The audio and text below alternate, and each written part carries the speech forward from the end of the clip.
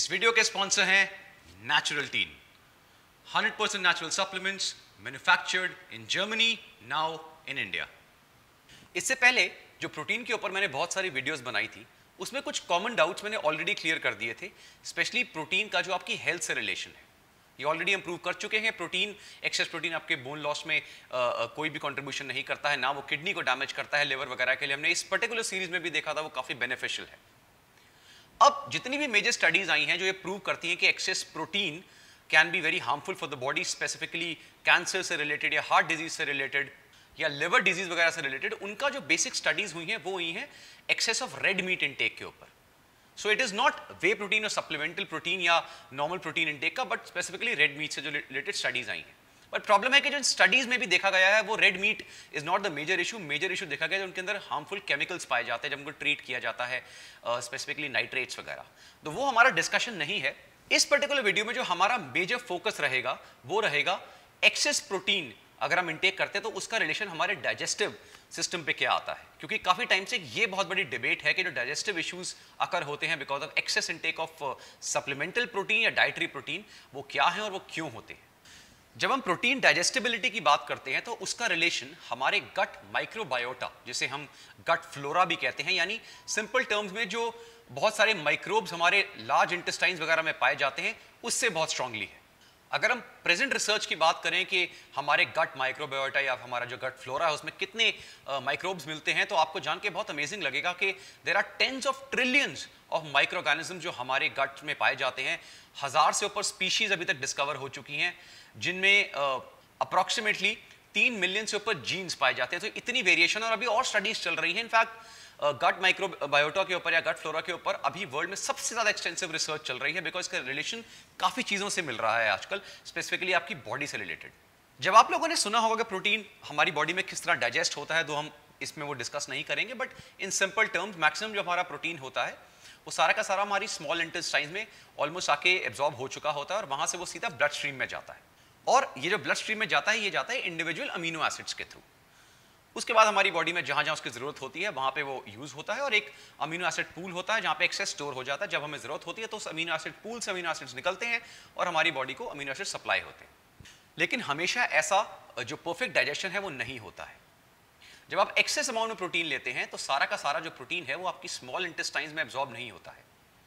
काफी सारा प्रोटीन जो एक्सेस होता है वो हमारी लार्ज इंटेस्टाइन्स में ट्रांसफर हो जाता है, which is actually not very desirable by the body. हमारी बॉडी के लिए बहुत ही कंफर्टेबल स्टेट नहीं होती वो।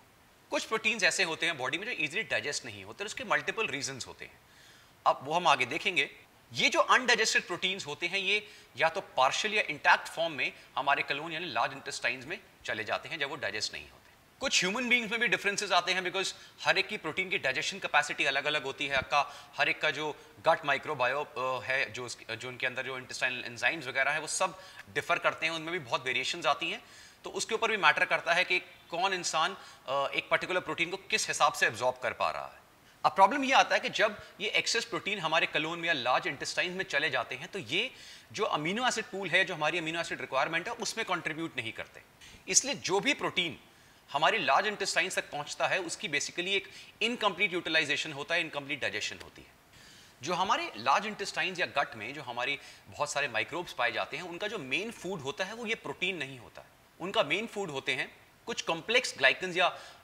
जो अनडाइजेस्टेड पॉलीसैकेराइड्स वगैरह होते हैं, जैसे कि cellulose, hemicellulose, lignin, resistant starch, oligosaccharides, pectin, और ऐसे बहुत सारे जो अनडाइजेस्टेड पॉलीसैकेराइड्स होते हैं वो बेसिकली जो गट में माइक्रोबायोम मिलते हैं उनका मेन फूड होता है, वो उसके ऊपर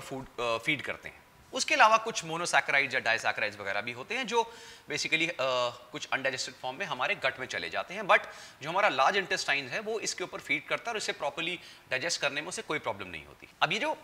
सारा का सारा अनडाइजेस्टेड जो कार्बोहाइड्रेट कंटेंट है, फाइबर वगैरह जो हमारी गट में जाता है, ये एक्चुअली हमारे गट के लिए बहुत बेनिफिशियल है।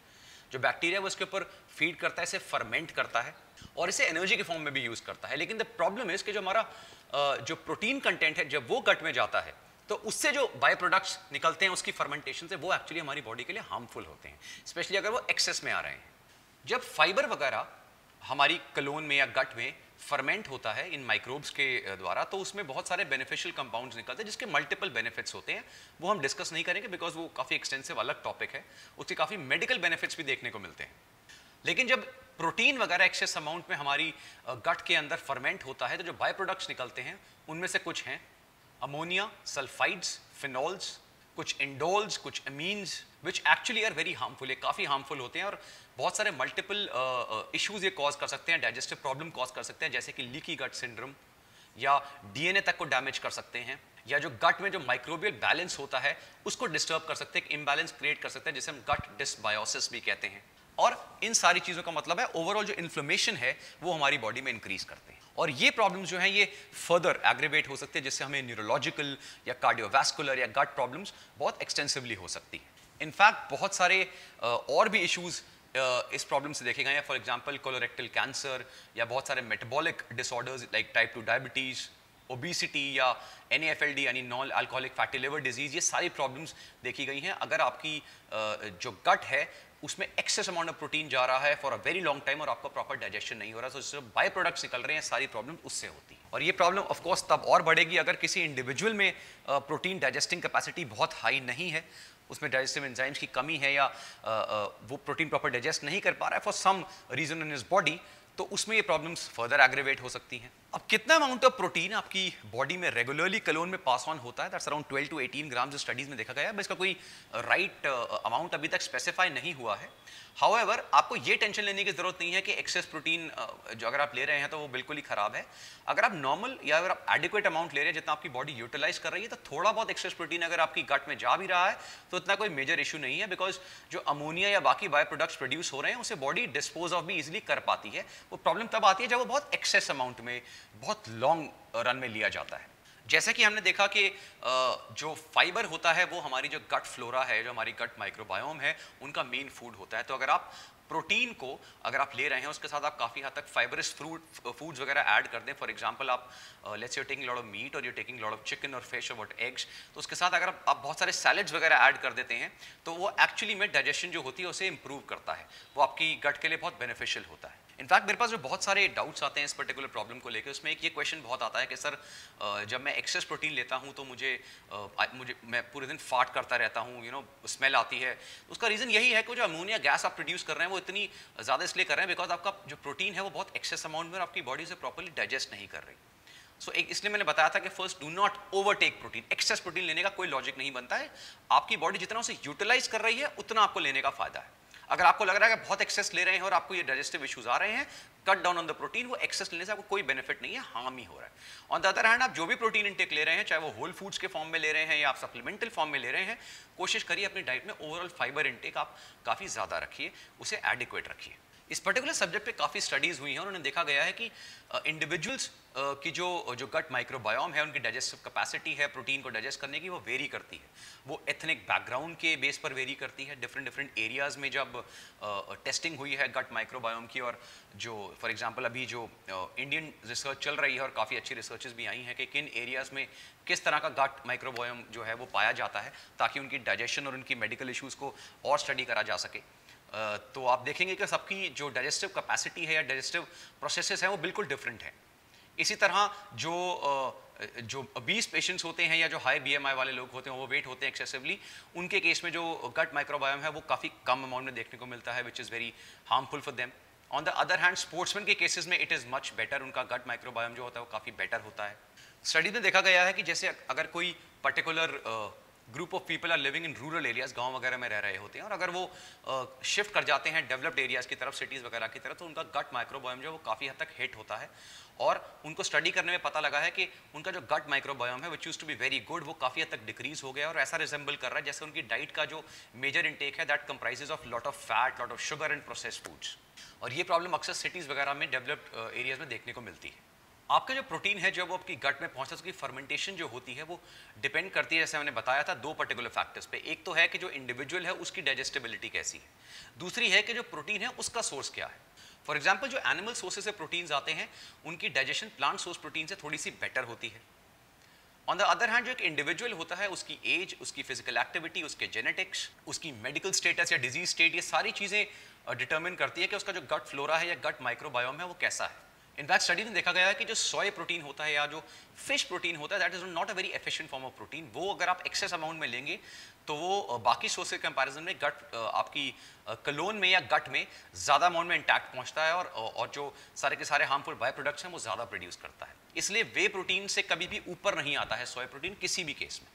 प्रोटीन की जो डाइजेस्टिबिलिटी होती है वो भी काफ़ी केसेस में वेरी करती है कि जो प्रोटीन सोर्स है, प्रोटीन फूड है, वो किस तरह का है, उसके अंदर कौन कौन से कंपाउंड्स हैं। फॉर एग्जांपल एक कॉमन चीज़ काफ़ी लोगों में सुनने को मिली है और आपने वेस्टर्न कंट्रीज में स्पेसिफिकली देखा होगा, जो बेसिकली इनकम्प्लीट स्टडीज़ की वजह से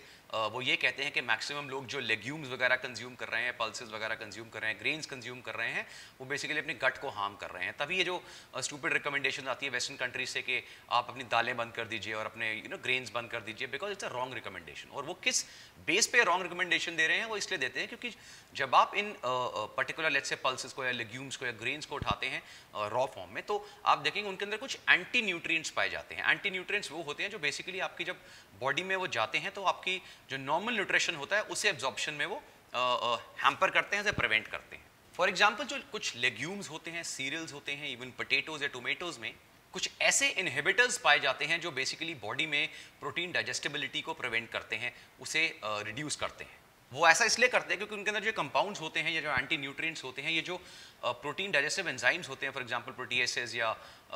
ट्रिप्सिन या पेप्सिन, इनको बेसिकली ब्लॉक करते हैं। सीरियल ग्रेन्स और लेग्यूम्स वगैरह में टैनिन्स भी पाए जाते हैं जो अगेन प्रोटीन डाइजेस्टिबिलिटी को हैम्पर करते हैं। कुछ नट्स में, सीड्स में या ग्रेन्स में फाइटिक एसिड पाया जाता है, अगेन जिसका मेन काम होता है काफ़ी सारे मेटल्स को चेलेट करना, इवन बेनिफिशियल मेटल्स को, फॉर एग्जांपल कैल्शियम या जिंक, इसको बेसिकली वो एब्जॉर्ब करता है और बॉडी से थ्रो आउट करता है, तो आपको मिनरल डेफिशिएंसीज के चांसेस होते हैं। काफ़ी सारे लेग्यूम्स में एक और कंपाउंड पाया जाता है जिसे हम कहते हैं सैपोनिन्स। ये सैपोनिन्स भी सेम ही काम करते हैं, प्रोटीन डाइजेस्टिबिलिटी को हैम्पर करते हैं। इनकी वजह से बताया जाता है कि जो एनिमल प्रोटीन सोर्सेज होते हैं उनकी डाइजेस्टिबिलिटी हमेशा बेटर होती है as compare to vegetarian protein sources. However आप लोग प्लीज एक चीज समझिए कि ये जो चीज़ है ये काफ़ी इनकम्प्लीट स्टडीज हैं, इसकी स्टडीज काफ़ी डीप होती है, क्योंकि जितनी भी चीज़ों की हम बात कर रहे हैं, चाहे वो लेग्यूम्स हो और पल्सेस वगैरह हों, इनके जो एंटी न्यूट्रिएंट कंपाउंड उन्हें पाए जाते हैं वो काफ़ी हद तक डिस्ट्रॉय हो चुके होते हैं जब हम उन्हें कंज्यूम करते हैं, क्योंकि हम कभी उन्हें रॉ फॉर्म में कंज्यूम नहीं करते।